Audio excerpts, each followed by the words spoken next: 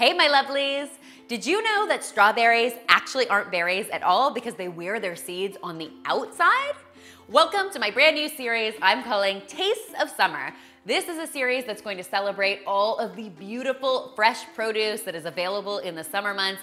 And of course, I had to kick things off with my all-time favorite fruit, strawberries. When you're picking your strawberries, you want to look for ones that are nice, bright, and plump. They should be a little shiny and still have their green caps attached. They should feel firm to the touch and smell nice and sweet and fragrant. When you get them home, you want to store them in the refrigerator in a single layer on a paper towel. This is going to help prolong their life. When it comes to great flavor pairings, strawberries are oh so versatile. They pair beautifully with both vanilla and chocolate, with fresh herbs like basil and mint. They also do really well with highly acidic things like balsamic vinegar and spicy things like black pepper.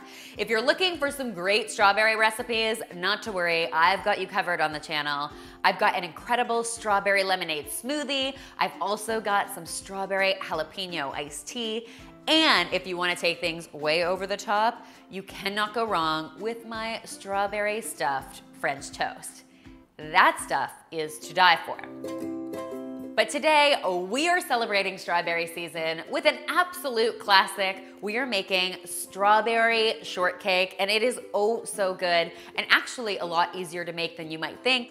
Now, this recipe is made in 3 separate steps. We're going to get started by preparing our strawberries. I've got mine washed, trimmed, and quartered in a bowl. I'm just going to sprinkle on some sugar and give it all a stir. This is going to help those strawberries release their moisture, and you're gonna end up with this beautiful, syrupy, sweet strawberry mixture that is epic tasting. We're just going to place those in the refrigerator for 30 minutes or so and let them get delicious while we get to work on our actual biscuits. I'm getting started by mixing my dry ingredients. I've got some flour in my bowl. To that, I'm going to add a little bit of sugar, some baking powder for lift, and a little sprinkle of salt. I'm going to whisk that together until it's well combined, and then I'm going to add in my chilled butter. I'm going to use my hands to break up the butter until it becomes a nice crumbly texture. Then it's time to add my buttermilk. I like adding it a half a cup at a time until I get a nice doughy consistency. To make my biscuit shapes, I'm going to roll my dough out on a lightly floured surface until it's about 3/4 of an inch, and then I'm going to use a circular cookie cutter to cut out my shapes. I'm going to place these biscuits on a parchment-lined baking sheet, brush on a little bit of egg wash, and sprinkle them with sugar. I'm going to pop these beauties in the oven at 350 degrees Fahrenheit for about 15 minutes or so, or until they're nice and beautiful and golden. Once they come out of the oven, we're going to let them cool, and that will give us just enough time to make our homemade whipped cream. Now in this case, of course, I'm starting with some whipping cream in my bowl. I'm going to sweeten that up a little bit with some powdered sugar. And to make this extra special, I am also adding the seeds of half a vanilla bean. You could add vanilla extract here, that's totally an option, but I seriously think vanilla bean seeds just make for the most amazing flavor.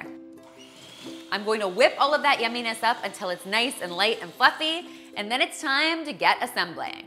I've got my biscuits cut in half.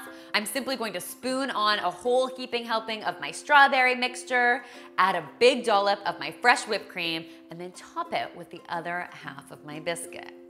Guys, seriously though, how incredible does this look? I really hope you will give this classic recipe a try and that you love it as much as I do. If you do, be sure to tweet me, Instagram me, or Snapchat me a photo, because I of course love seeing all your fruity creations. Keep in mind, all of the recipes are in the description box below. And finally, if you haven't already, be sure to subscribe because there is lots more deliciousness where this came from.